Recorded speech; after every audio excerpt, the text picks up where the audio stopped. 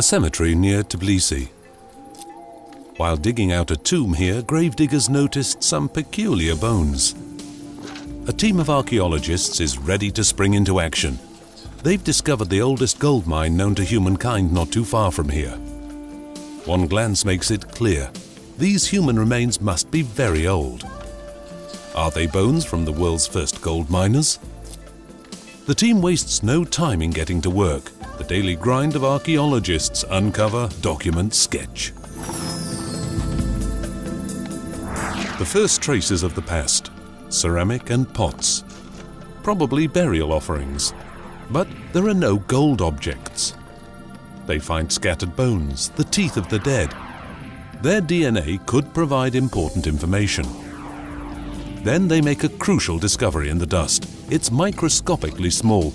There are traces of gold in the sand. This could be the initial evidence that gold ore from the Sakdrissi gold mine was processed here.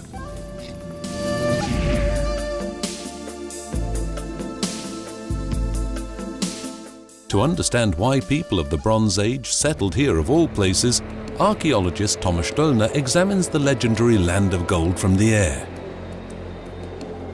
The view from above quickly answers the question. The area was easy for the inhabitants to guard and could easily be defended from potential attackers. Back on the ground. With the help of ground-penetrating radar, the research team is able to perform a digital excavation. As they'd hoped, the apparatus locates streets, canals and walls below the Earth's surface. The readings suggest that there was once a settlement here that extended over about 60 hectares and could have had a population of 2,000 to 3,000 inhabitants.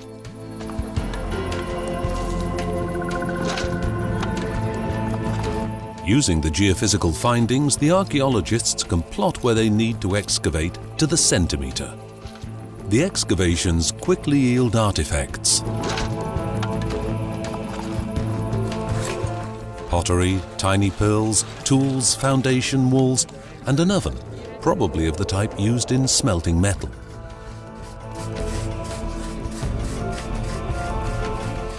A particularly flat stone confirms this suspicion. It clearly has a surface that's been worn by friction. It may have been used as a millstone for ore, and that would explain the presence of the gold sand. Just how they were set up only becomes clear from a distance. The oven stood in a room near the millstone.